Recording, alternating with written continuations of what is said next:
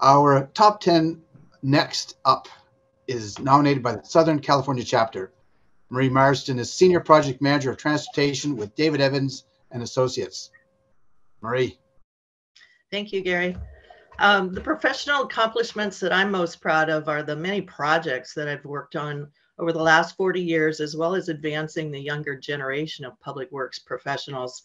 It's been fun and rewarding to advance projects from their inception, knowing the problem the agency needs to solve, coming up with a solution, and then advancing that project to completion. Seeing the project come to life during construction is always gratifying. And then seeing that project serve its function to solve the problem and provide for the greater public good is even better. I've been involved in high-profile projects as well as very small projects, all of which have had significant impacts to the local agency and community. My project involvement has primarily been in streets and freeways, but also includes a number of other public works improvements, including facilities, parks, and drainage. Seeing the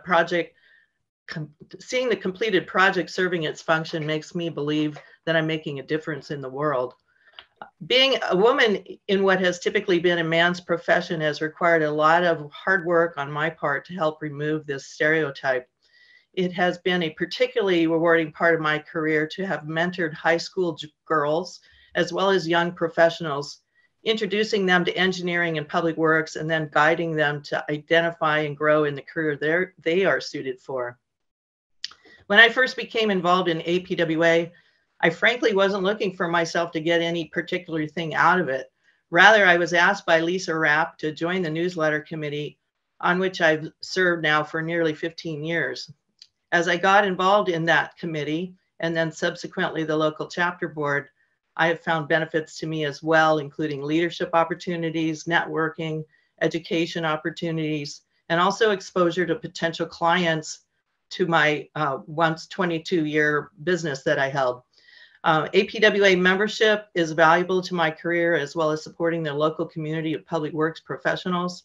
And being honored as an APWA top 10 leader is without a doubt a very meaningful highlight of my career.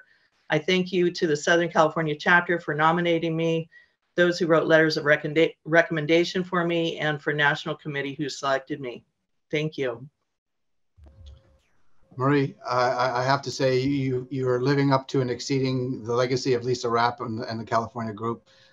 She sets a trend that you are maintaining and honoring her with this nomination and award. Congratulations to you